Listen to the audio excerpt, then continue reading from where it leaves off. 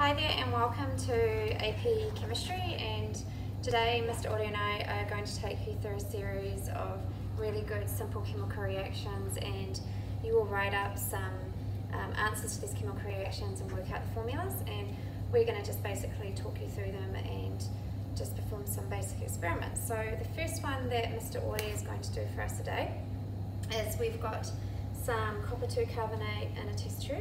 And what he's going to do is he's going to heat it using the Bunsen flame, and he's going to try and funnel the gas being produced into some lime water. So he's going to just do that right now. So I'll be teaching you the theory course, which will be in B and D block.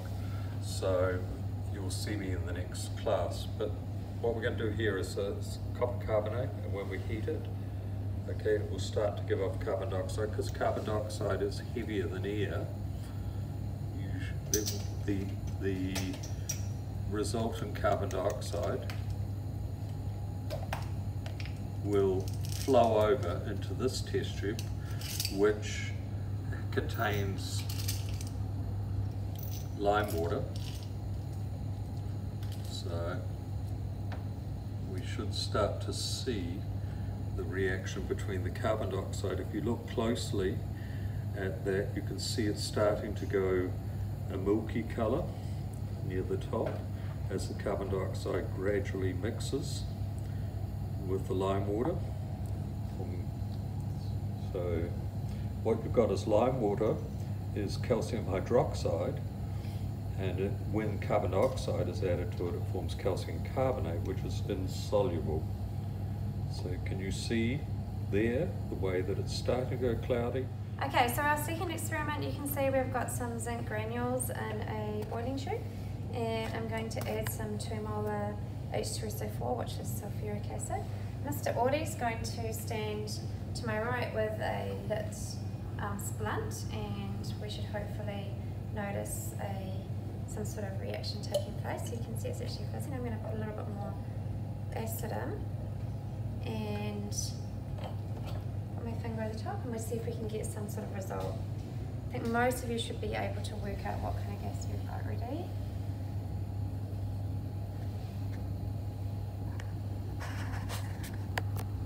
Ready and go. Okay, it made a tiny pop sound, and you can actually see that it's fizzing quite nicely. So we're just going to leave that there and move on to the next experiment. So our next experiment is going to be...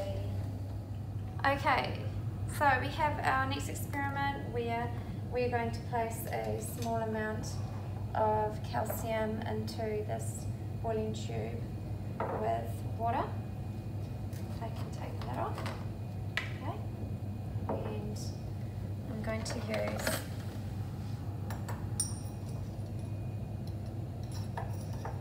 spatula. Okay, and Mr. Ori is going to stand nearby with a lit splint, okay?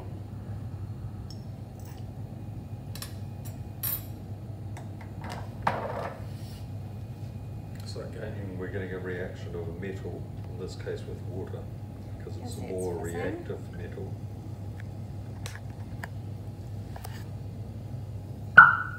Okay, and you can hear that we actually got a louder pop sound now. Okay, so I'll put that down. It's a more violent reaction. Okay, so you can see that our next experiment, we've done this quite a few times. You should know what happens with this. I'm going to burn some magnesium into a flame. We should get a bright light. We're always told not to stare too intently into the light because it's bad for your eyes.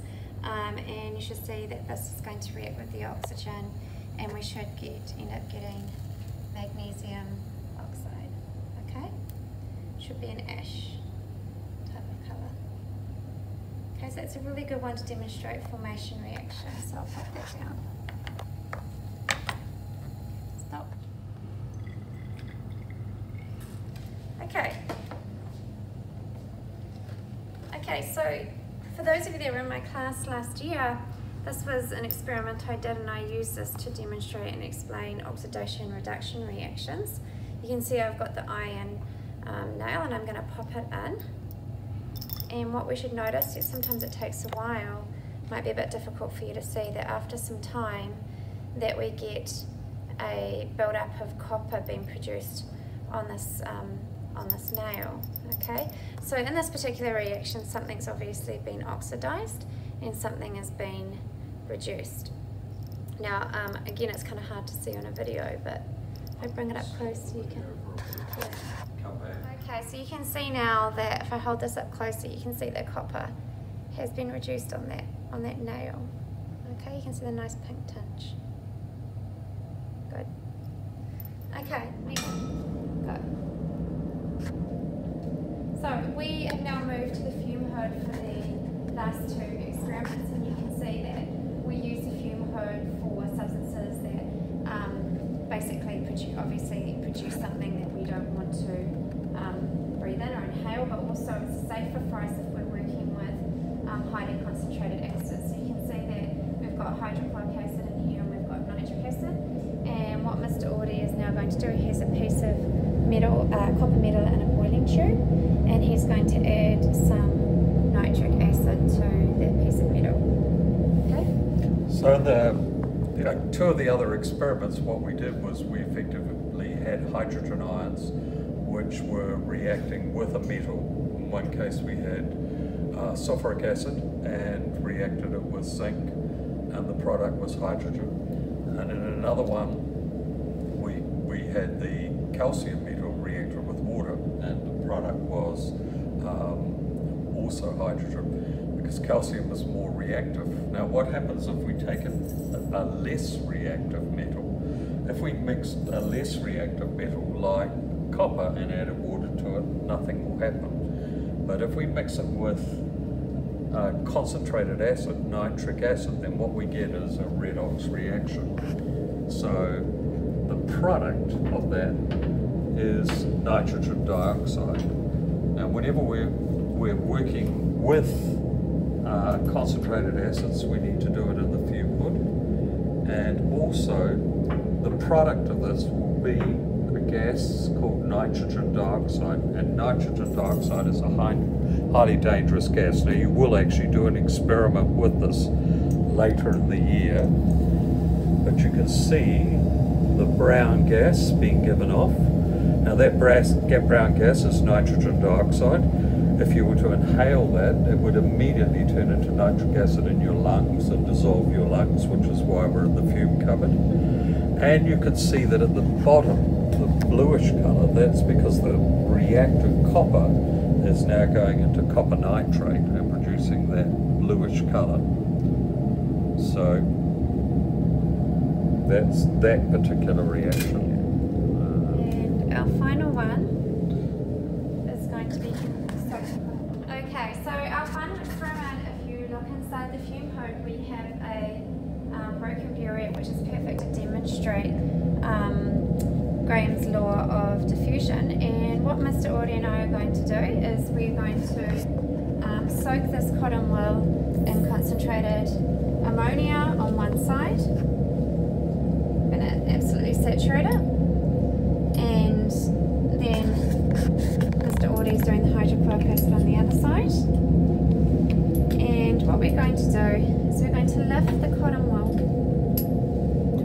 Let's try bringing them close together up above first, and then see what happens when the two come close to each other. We're going to put them together, and you can actually see that a white smoke's being produced. So obviously there's a chemical reaction going on, and that white smoke is actually ammonium chloride. Now the interesting thing about this experiment is that these two gases diffuse at a different rate. Can you work out which one's going to diffuse faster than the other? Well, the way that we can actually measure it is we can actually see where our white particular cloud is being produced along the burette, and the gas with the highest molar mass is actually going to move slower, so the gas with the least molar mass is going to move the fastest. So that white fog that we should see hopefully being formed shortly, might be a bit difficult to see, like I said before, is ammonium chloride. This is like red down there.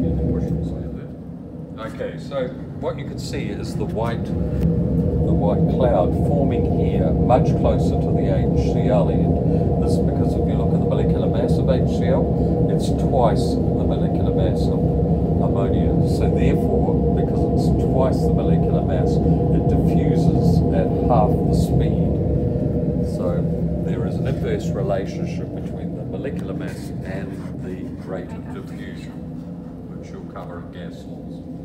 Okay, so please make sure that you follow the instructions in your lab sheet and you fill in the boxes and complete what's required of you.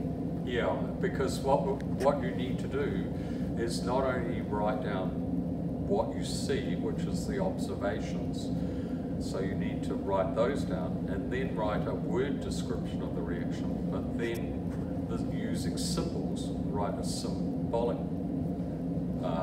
balanced equation, so that you make sure that you've learned those different levels for the different reactions. These are all very, very important reactions, ones that come up quite frequently in AP.